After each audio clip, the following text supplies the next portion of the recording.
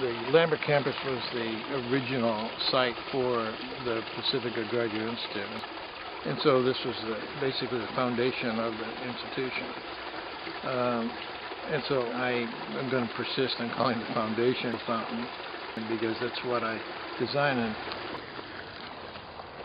it's facing the mountains that supply. And the Chumash had a village over here and probably here as well on either side of the creek. Toro Canyon used to come down the Lambert Road essentially.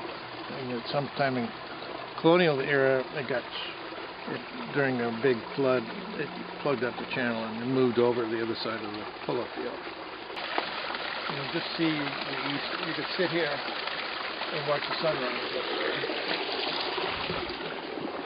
I knew where I wanted to put it because this is, to me, a really important oak tree. This one we lost that in 2005 or 6.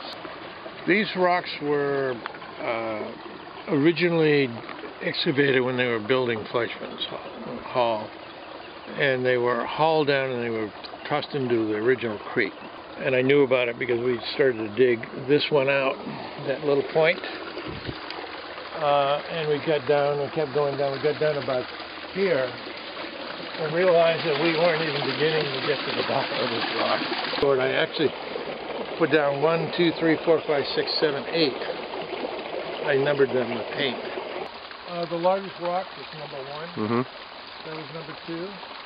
That was number 3, 4, 5, 6, 7, 8.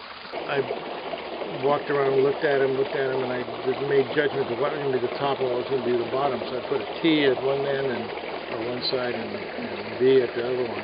Native plants, these are native orchids, native strawberry, full root as it goes along. So this is going to work out pretty well. The trees over there are about the same age as this, maybe a little older. So it suggests to me that they were happened about 1900, roughly. This is what true sustainability is. This isn't recycling cups. It's not bringing recycled material in just for the sake of not using resources. Sustainability is the proper management of the land, which returns everything back to the land if you extract from it. So in the course of construction, you're going to end up with lots of material, all of which has some kind of use, either immediately or subsequently.